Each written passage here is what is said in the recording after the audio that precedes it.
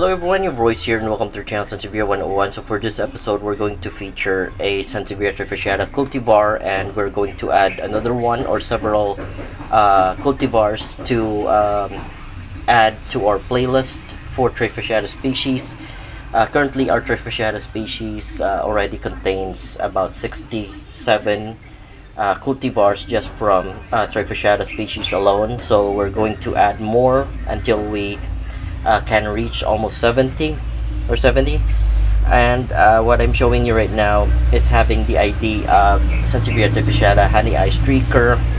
For reference, you can find a reference about this trifasciata cultivar in the Sansevieria trifasciata varieties by Juan Chainayan. That was back 1986 at or on page 85. And actually Chainayan said that Sansevieria trifasciata Hahnii Streaker came from a loop sprite mutation.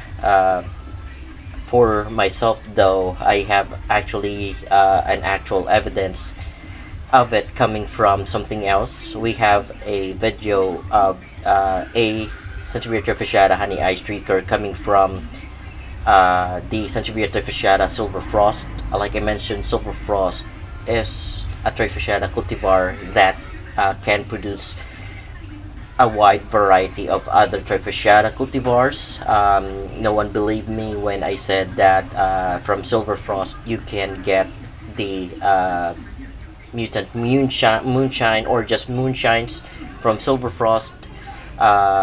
Mutant moonshine, the other name of it, or the trade name for it, which is of course not accepted, the Brazilian moonshine, because they did not originate from Brazil.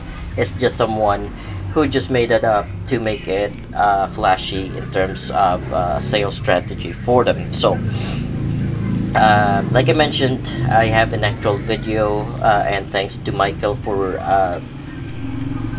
bringing that up to me, and I will be sharing it as an overlay as we discuss the Sansevieria trifasciata Hahnii Streaker.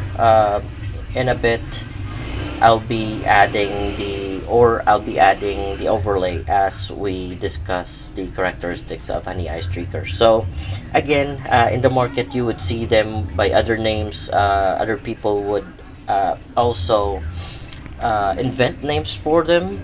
So folks, if you already have a Sansevieria trifasciata Hahnii Streaker, and then you find out that there's another one being sold on it and you're not sure, then I would tell you that the first publish is Sansevieria trifasciata Hahnii Streaker, and it has a lot of it can transform to several forms. For example, the one that I'm showing you right now is being called Hahnii Swirl or trifasciata Swirl in the market, but in reality they are just Hahnii Streakers, and that is because this is actually what streakers are when they are in juvenile form. These are two of the offsets. Here's another one. This is the smaller offset, and they are the actual form of Hahnii Streakers. But eventually, when you're growing them for years or for how many months, more than 6 months perhaps, you would see that they would transform to this form, which is a twisty leaf or twisty leaves type of trifasciata. That's why other people would call it as a swirl, because the leaves are swirling. However, they are still part of the face of Hahnii Streakers. So folks, don't be fooled by people who are selling it as different IDs, because they're just one and the same. So if you're one of the people who bought Hahnii Streaker and Hahnii Swirl differently, in the hopes that you have two different plants with you, then I'm sad to say that you just purchased one type of trifasciata cultivar, which is the Hahnii Streaker. Alright, so Going back, like I mentioned, there are also folks in the market that are selling them as Sansevieria trifasciata gold band or something, or gold, something with gold. And to explain that there are also phases wherein they become yellowish color on the leaves, but the new color of the juvenile leaves are always whitish. The new ones, they could transform to something like a gold.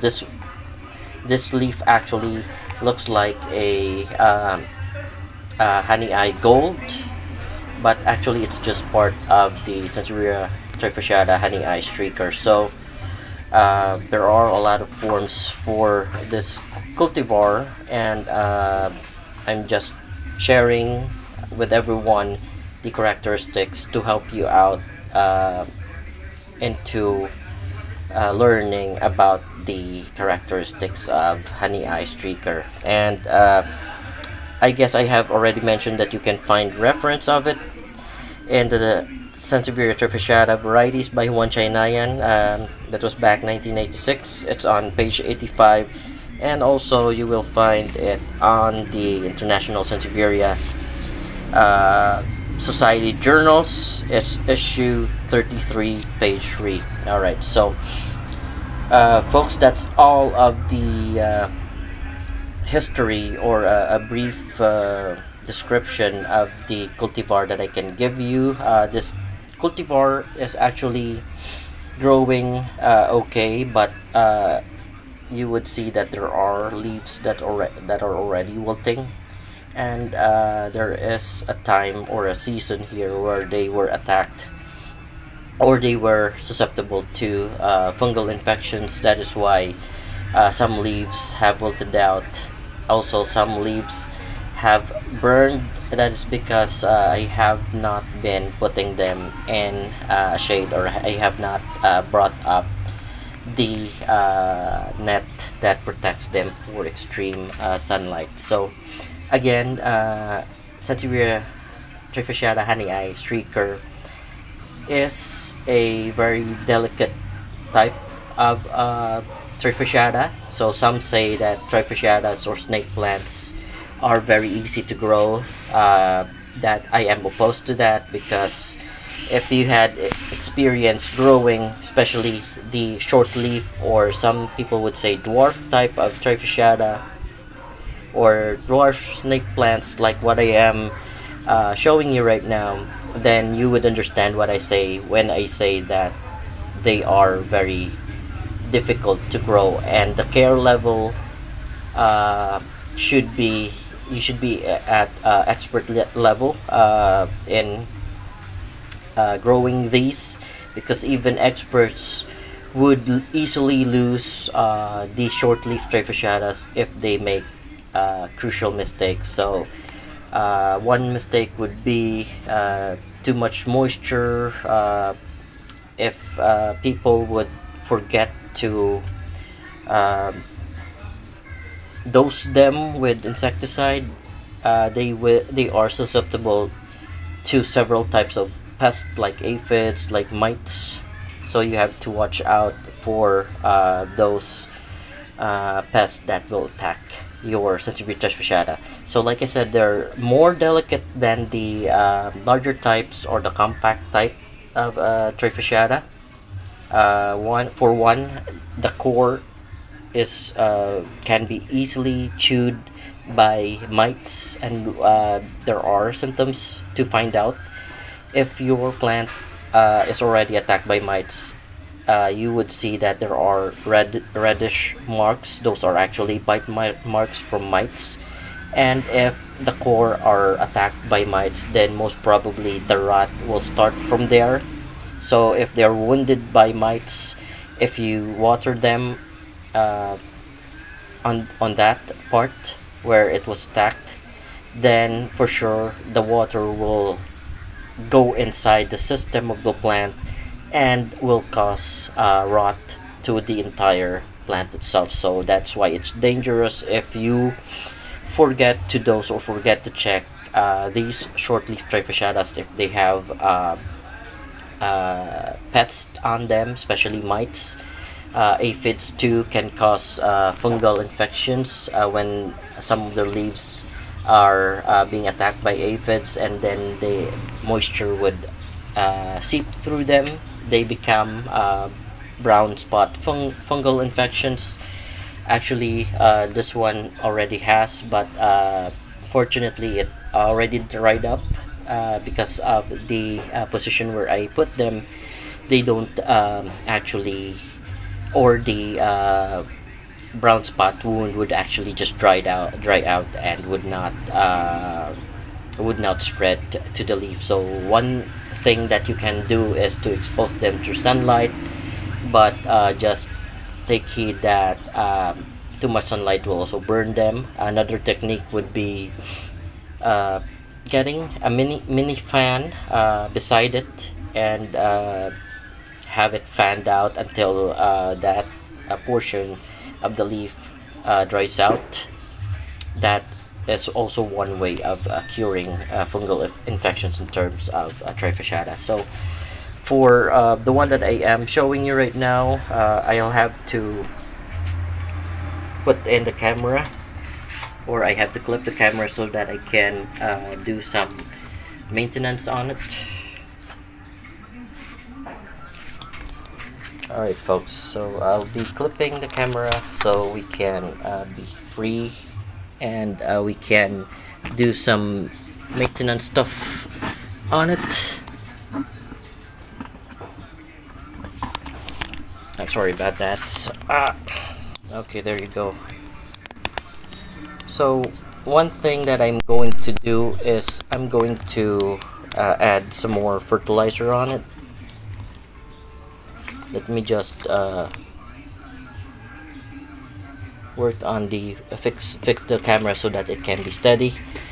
So again, first that I'll do is I'll put in a basket for it, and then we'll put in some slow release fertilizer. So that's the use of the black basket, actually, is to hold up the slow release fertilizer, and it is where you would actually also try to water them. So put it as such on the side.